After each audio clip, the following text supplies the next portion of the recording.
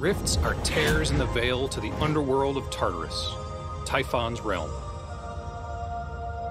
Vaults of Tartarus challenge your wit, logic, and dexterity, and are also a place to combine your abilities and combat skills to solve puzzles and navigate your surroundings. Across dozens of vaults, you will face a huge variety of challenges, where you'll need to mix and match your weapons and skills to overcome them. Waiting at the end of each vault is a lightning bolt of Zeus. Using their legendary power, Fenyx can upgrade her stamina.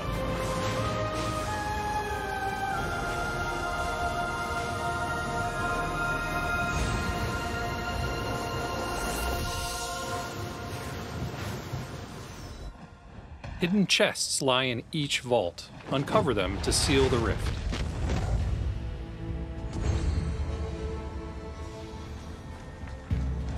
On the Golden Isle, Typhon's army lurks around every corner. And as we all know, where there are enemies, there's loot. Gliding with the wings of Daedalus is always a joy, but we need to keep an eye on how much stamina we're using. Since flying harpies can be a challenge to reach, we can use the bracers of Heracles to pull ourselves toward them to start the fight. Oops, Fenyx needs to be careful with her stamina here. Potion will do the trick.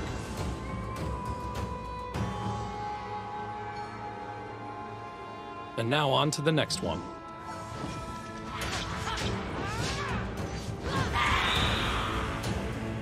Like the Cyclops, Minotaurs also love to use the environment to attack Fenyx.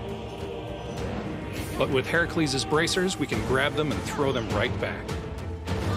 He'll also try to hit you with those nasty horns or slash you with his claws. Perfect dodges will grant Fenyx some precious extra time.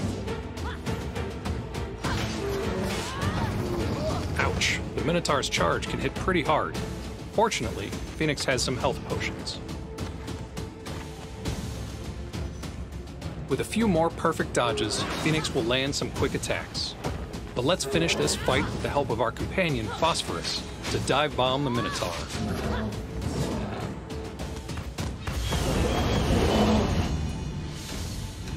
Let's see what they were guarding. The Golden Isle is filled with epic scale puzzles inspired by Greek mythology. Each trial will require you to discover, understand, and then solve the challenge. These trials are found scattered across the entire world, just waiting to be found. When completed, you'll earn coins of Charon to be used in upgrading Fenyx's skills and abilities.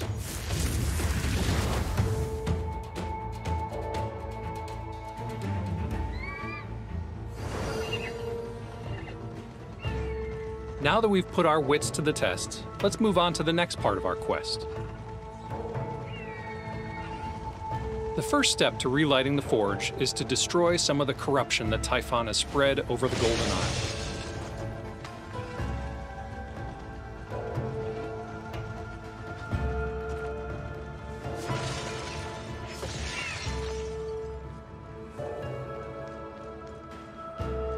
With the corruption destroyed, we can use Heracles' strength to grab some coal and put it in the hearth to start the fire.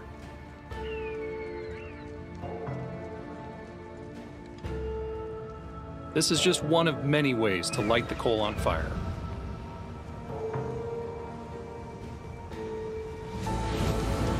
The hearth is now relit, but since a battle with the legendary automaton awaits us at the forge, let's head to our base of operations for some upgrades.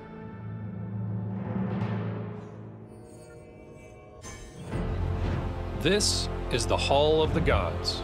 It is where Fenyx will reunite the gods to defeat Typhon. All of Fenyx's progression and customization takes place in this central hub.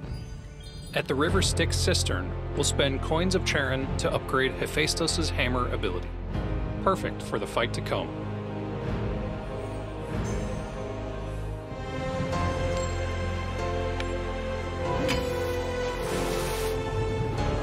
On her journey to defeat Typhon, Fenyx will need all of the upgrades she can get.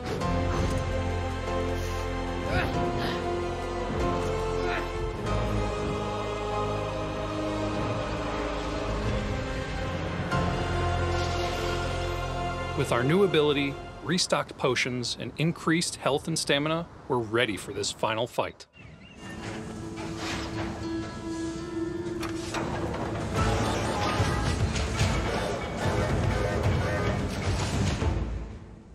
Built by Hephaestus, but corrupted by Typhon, this automaton can unleash lasers on Fenyx.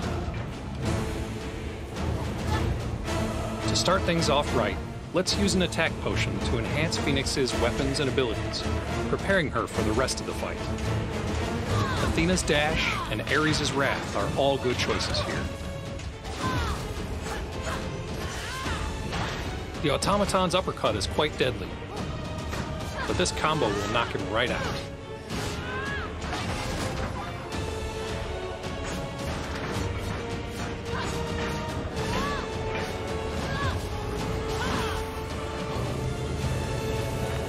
Let's finish him off with our newly acquired ability.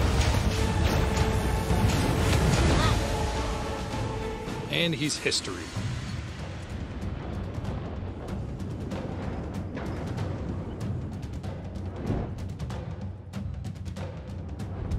Power has been restored to the Forge. Hephaestus' workshop is roaring back to life. Fenyx's job is done. That's why. It seems Typhon has other plans. We're seeing Typhon's rage, which means he sent a corrupted, fallen hero to track Fenyx down.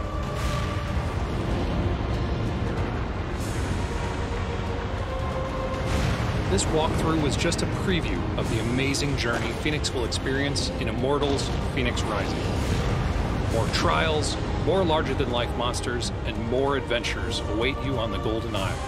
Thank you for watching. See you December 3rd.